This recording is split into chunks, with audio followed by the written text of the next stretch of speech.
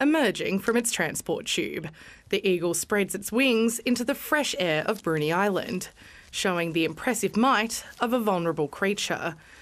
The bird is pointed into the wind,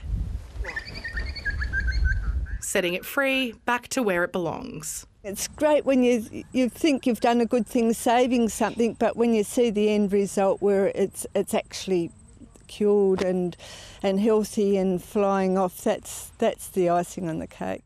The wedge-tailed eagle has come a long way from this moment nearly 2 years ago.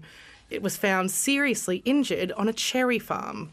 It was freezing cold in the middle of winter. We were total amateurs, and every time they said, "You'll have to do it yourselves, we've got no one here, there's another rescue going on." So we sort of followed instructions. Me being a scaredy cat with the eagle in the car on the ferry, if he got loose, you would have heard the screams in Hobart.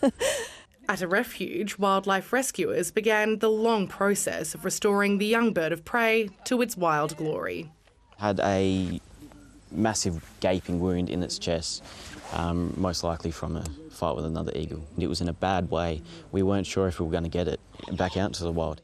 Now that the wedge-tailed eagle has been released back into the wild, there's actually no way of tracking its journey. But rescuers say if it survives the first week, it stands a pretty good chance at survival. People often ask you, how does it feel? Well, it feels normal. I mean, that bird should be back there. We've just intervened, helped him along his way. A story of survival of a single bird and an endangered species. Mahalia Carter, ABC News, Bruny Island.